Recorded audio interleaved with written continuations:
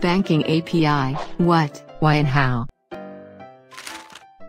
What is Banking API? For laymen, Banking API brings user request, such as what is my account balance? To the bank's server. Then the programs on the server work out the response of the request, such as your account balance is 1000. Then it sends the request back to the users. In technical terms, it's a message transmission and processing system. We can classify Banking API into 4 categories. Non-sensitive information inquiry, such as product information. Sensitive information inquiry, such as account balance. Non-real-time based transaction, such as loan application. Real-time based transaction, such as payment.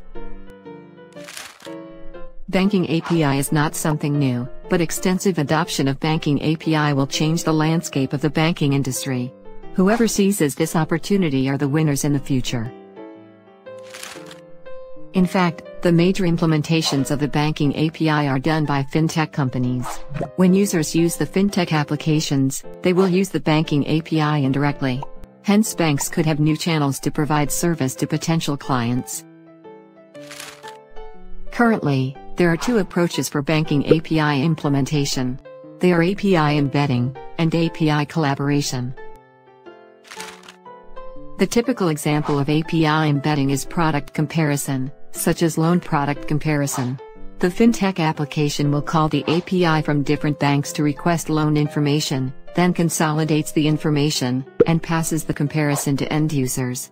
That may help them make decisions efficiently. For API collaboration, fintech will build their own API based on Banking API, and other fintech, or even banks will call their API. That forms an API network. Hundreds and thousands of API are collaborating. Currently, regulators in global financial centers, such as Singapore and Hong Kong, are advocating the Banking API. In Singapore, the Monetary Authority of Singapore has formed an API exchange. It is a global banking API marketplace that links up fintech with banks. In 2020, Axisoft was invited to join APIX and provide her Banking API to banks in the global market. In Hong Kong, HKMA has asked banks to launch Banking API in 4 phases. At the time of this video was prepared, banks had been planning the phases of account information and transaction.